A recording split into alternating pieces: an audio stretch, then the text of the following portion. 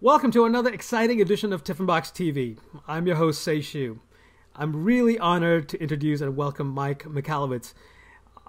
He's an entrepreneur, author, speaker. His books include The Toilet Paper Entrepreneur, The Pumpkin Plan, and Profit First. His writing has also been published on the Wall Street Journal, and he appears on MSNBC's Your Business segment, dispensing advice in his usually concise yet witty manner.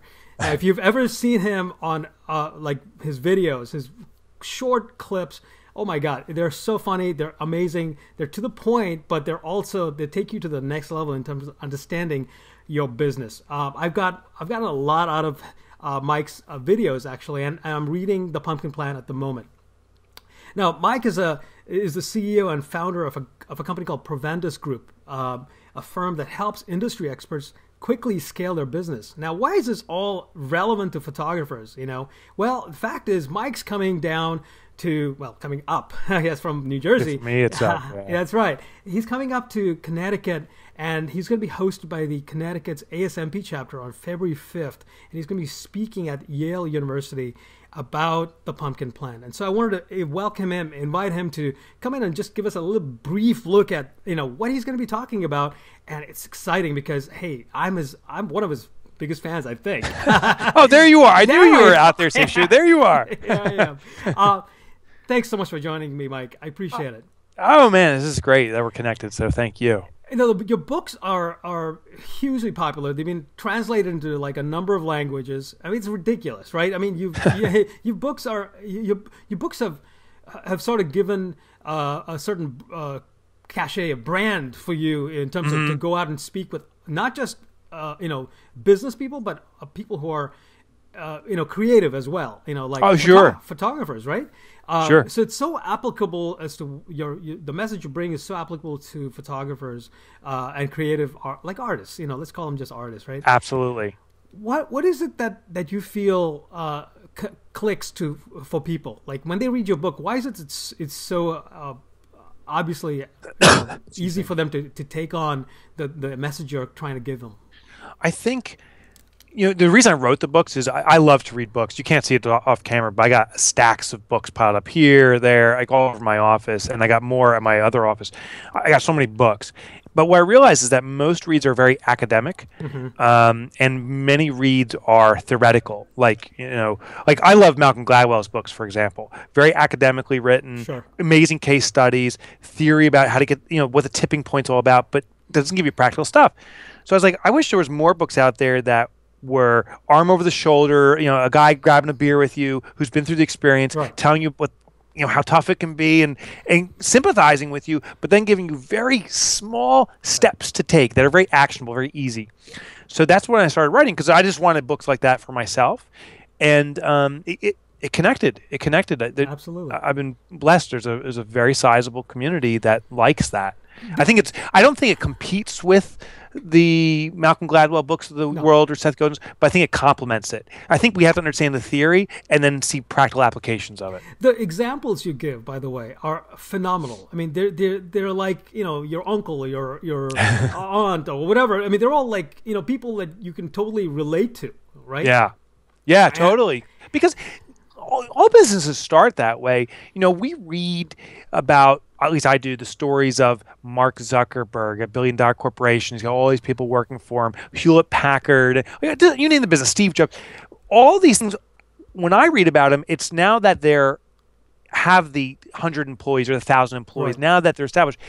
But very few stories are about their early stages where they're working out of the garage.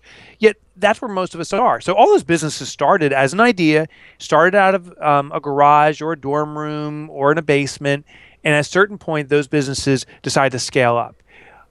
Every business starts there, almost all businesses. And my passion is in the early stages. We aren't required to grow these massive businesses with all these employees, but I think what is mandated is that we love what we do, that we're contributing to the world in whatever way we define it, but also that we're making money to continue and sustain. So the community I love is the early stage bootstrappers out of a basement. It just resonates with me, and that's the community I like to talk with. Absolutely. The books you've also written are as we've already discussed, geared towards really anybody who is interested in creating a business for themselves and scaling it up, right? Yeah. So let's talk about photographers. Right? Mm-hmm. Photographers typically, either a portrait photographer or a wedding photographer, Sure. is usually a one-person operation.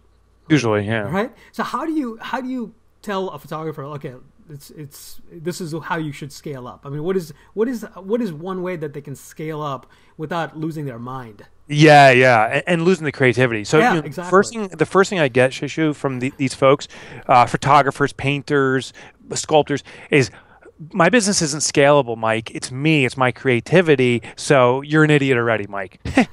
And I'm like, well, I challenge. I didn't call you that. No, you didn't. You did. Okay. In your head, maybe a lot of people say it's a non-scalable business because it's an artist, and I call bullshit on that. Really? Okay. Actually, I'm writing a new book now about streamlining the creative market. Awesome. And I read a story in the 1800s, or maybe it was the 1600s. There's a guy, and you can look him up. His name was Peter Lely, Lely.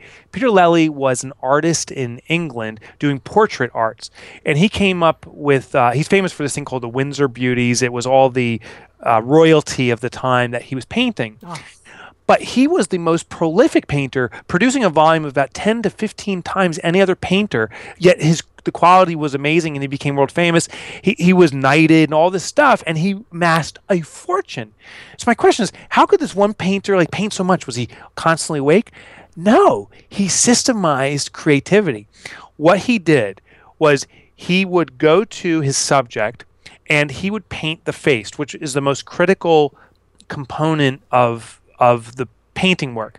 Then the remaining part, the body, which took 80% of the time to paint, he had actually pre-painted 10 figures.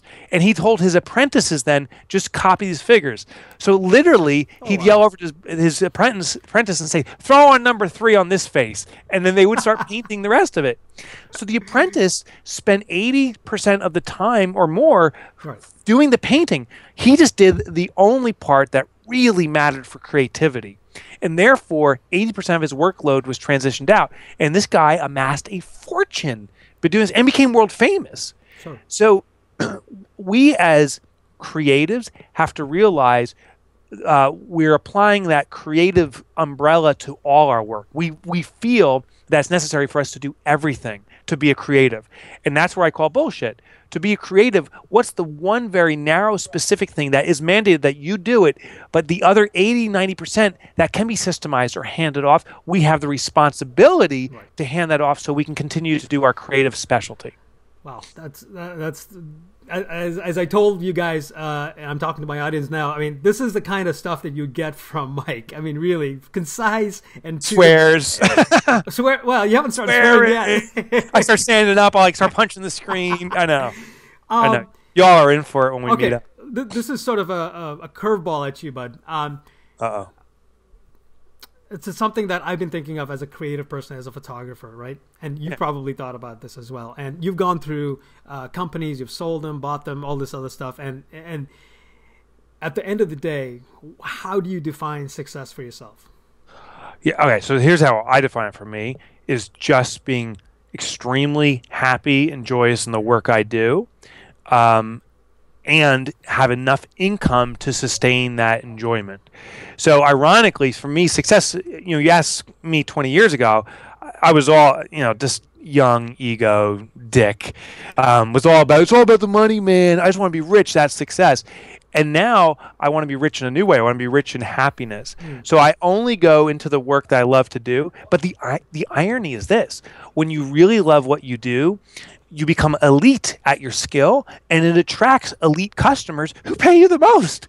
So I found it's actually the most profitable method too, to really live into what gives you happiness. That's fantastic. Again, with your upcoming presentation at Yale, can you give us a hint as to what you're going to be covering? I know it's sort of based on the book, the Pumpkin. Totally. I just happen to have it strategically positioned behind me. Ooh, nice. By pure chance, right? So this is the book. It's called The Pumpkin Plan, and what I discovered is that just by pure happenstance, I studied the pumpkin farming industry, and the vast majority of pumpkin farmers are the ordinary pumpkin farmers. Like you and I went out around Halloween. Right. You know, you're a 7-year-old, you're picking a pumpkin up.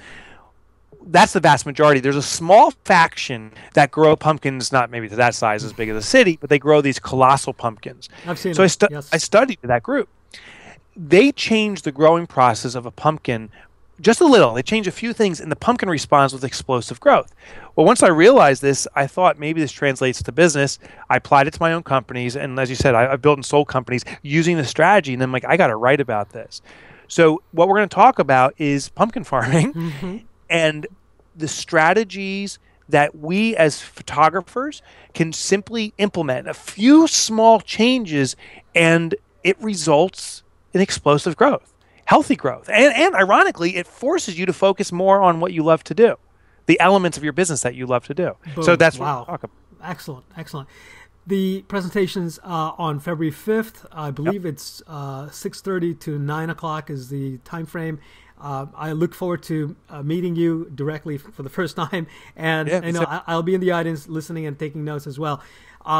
Michael, thank you so much. I appreciate It's been a joy. the time you've given me. Yes, appreciate it. Thank you. Thank you very much.